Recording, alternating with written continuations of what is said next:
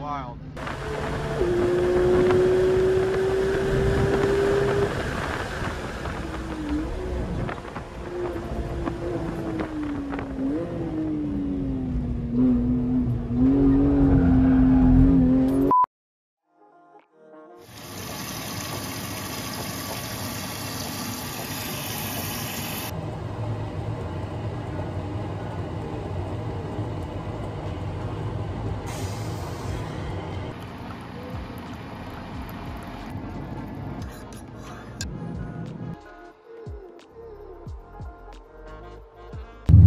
It's 5:55 in the morning.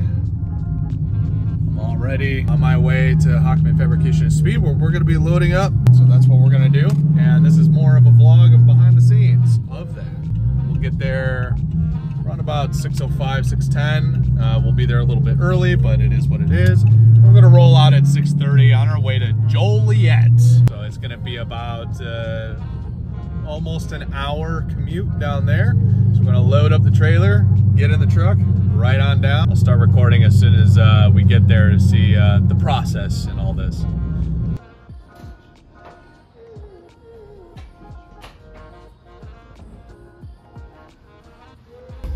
It's here on Monday. He was supposed to be in the work on Thursday. Shoot it out, you know? Yeah. And that failed. Looking at that sunrise. Hell yeah. Yeah. Got like a That looks like the old Lion King that looks sunrise like the over old there. HKS symbol.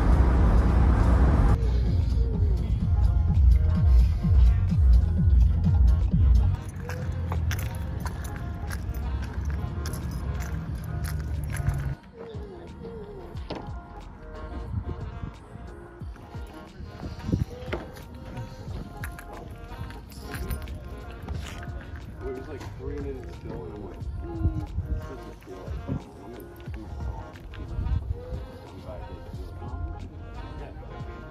which made more sense. I mean, I understood it. I just didn't know what your plan was. Because it's like sometimes I'm like, I'm gonna go to Ohio. And you're like, yeah, I'll follow you there.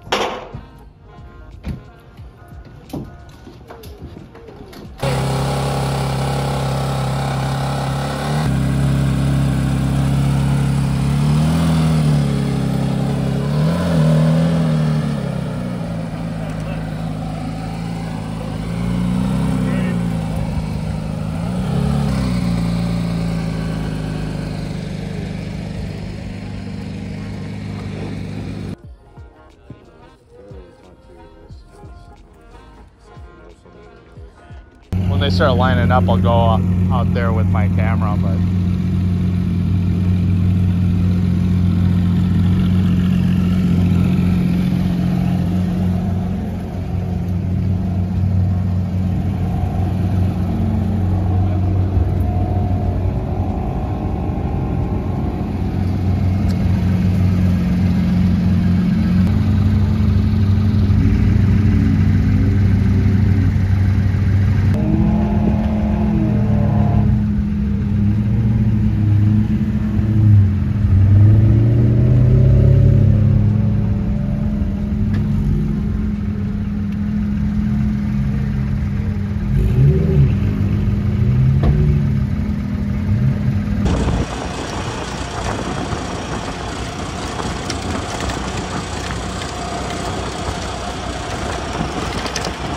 yeah, what's going on here? Don't go down there. Yeah, no, they're coming up. They're coming off? Yep. All right. Well, then let's go back. Yeah? Okay. You give a thumbs up. I don't know.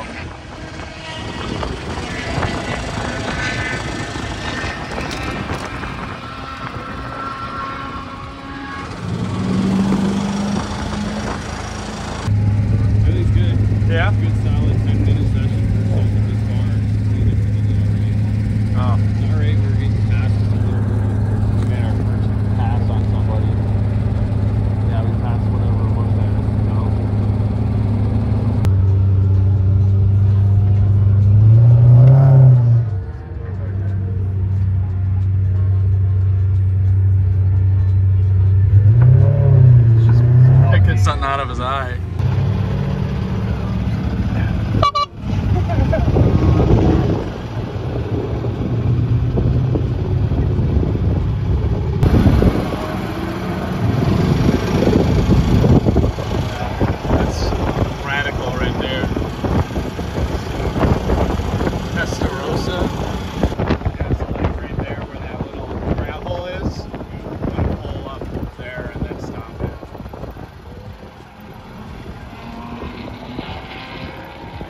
spectators. Yeah, this is the spot. This is where people will normally like wipe out.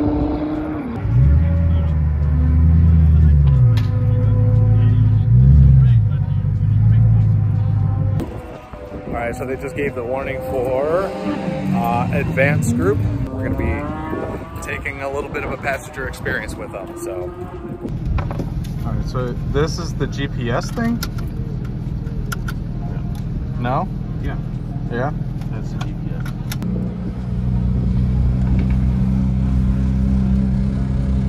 Ready for this?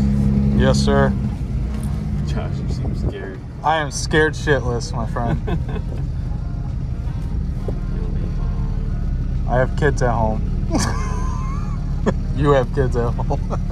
My kids are coming. Oh, yeah. They're gonna be here at like 1. Okay.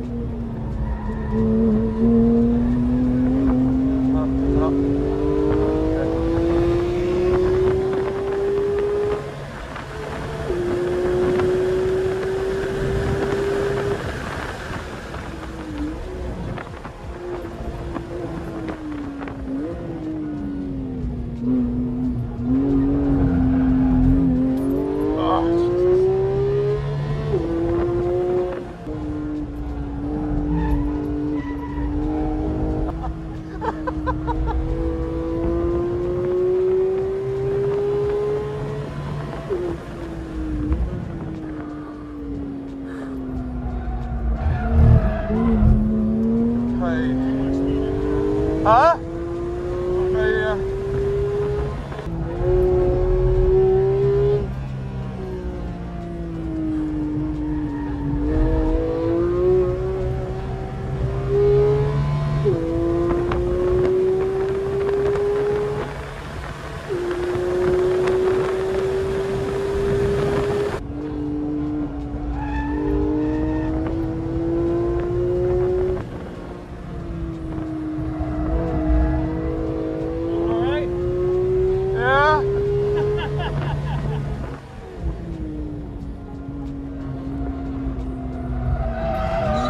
Shit. You're good. Trust me. You have to be easy, Sammy, otherwise we won't win it. You have to be easy, Sammy. I'm telling you, you are not listening. Shut up, man. No, I'm just giving you advice, Sammy.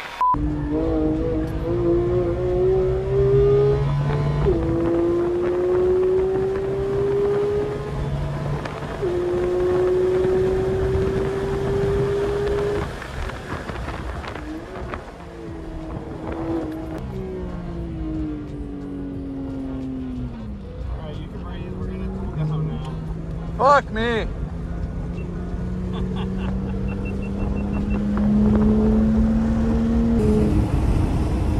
This guy can fucking drive. Right here. This dude.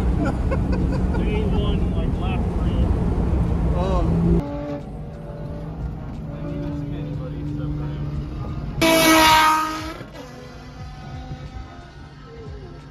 That dude's wild.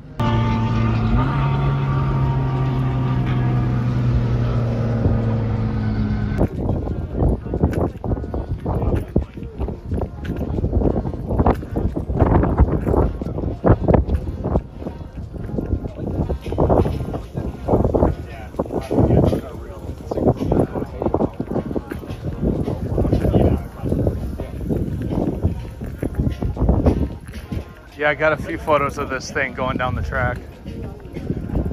because you guys were kind of like front and back a lot of times. But by the time this thing disappeared, it reappeared. Like, that's how damn fast it was.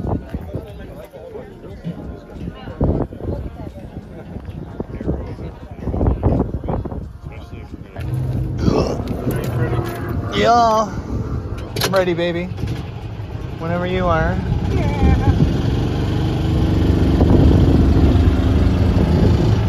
I figured this was better to put up because of the wind in your face.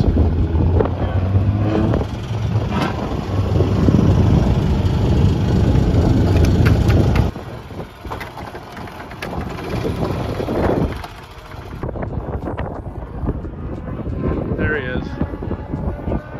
Look at him. He's oh my god, dude. He's a maniac.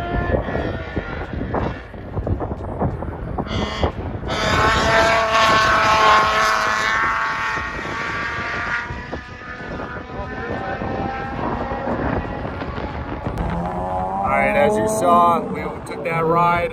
Holy crap, can he drive? But now he's going around again with his wife. Let's hope he doesn't scare too much. And yeah, we're just going to be taking some photos of him in action. Oh, here he comes.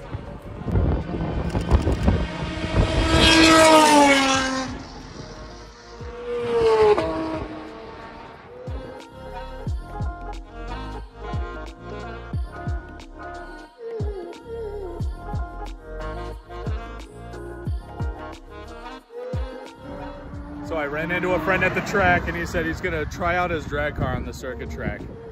Holy crap, check. Look how ridiculous this looks.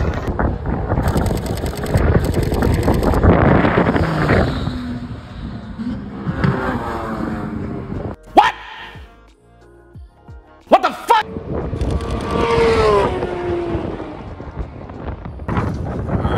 Wrapping up for the day. I found 2 wheel weights. Nice. Put those back in for the next person. So I'm gonna return my media vest and then we're gonna get the heck out of here.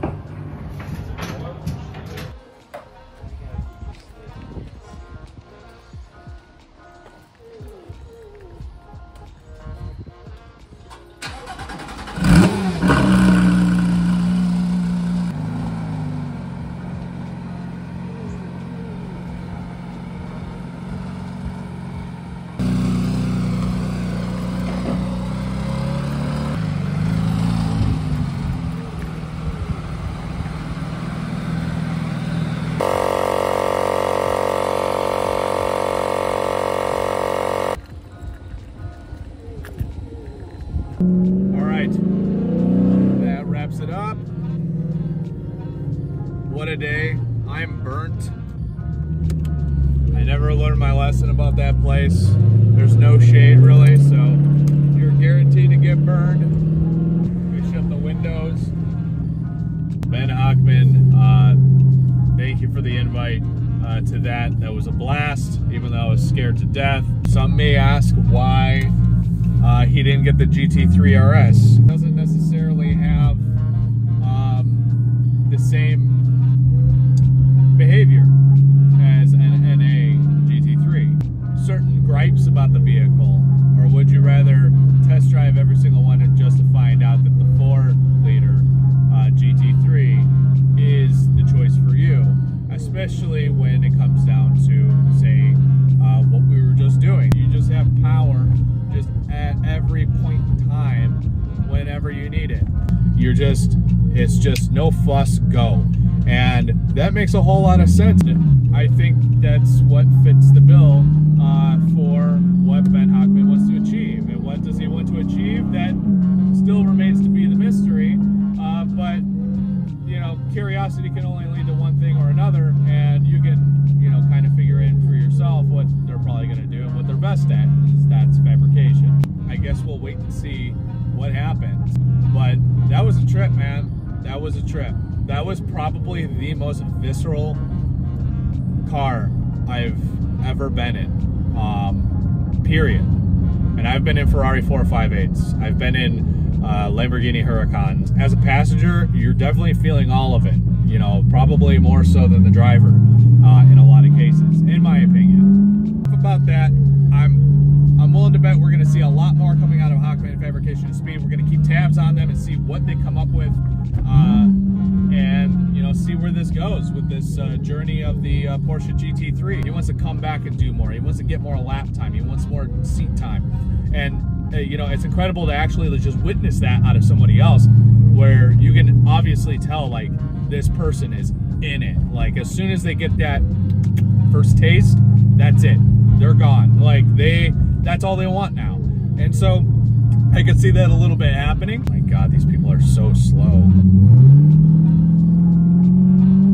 You know, I trust that he's probably going to go full send with this and make something absolutely incredible onto this GT3. And I really hope he does it. I really hope he goes full send with this. I hope that he makes something that is just an absolute monster and that I will never ever be a passenger in again. A few things that I still want to make videos about. This was just more of a vlog to just kind of like show the experience of what it is to tag along with Hochman Fabrication and Speed. It is a trip. It is a trip. Getting to see these guys load, unload, their process. They're very, you know, everything is like, we need this, we need this. They're always prepared. They come out and they mean business.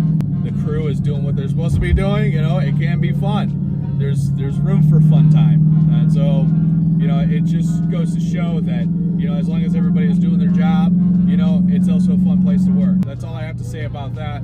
And I hope to catch some of you guys on the next one. And yeah, we'll see you on the next one. If this helps you, you know what to do. But this helped nobody because it's a vlog.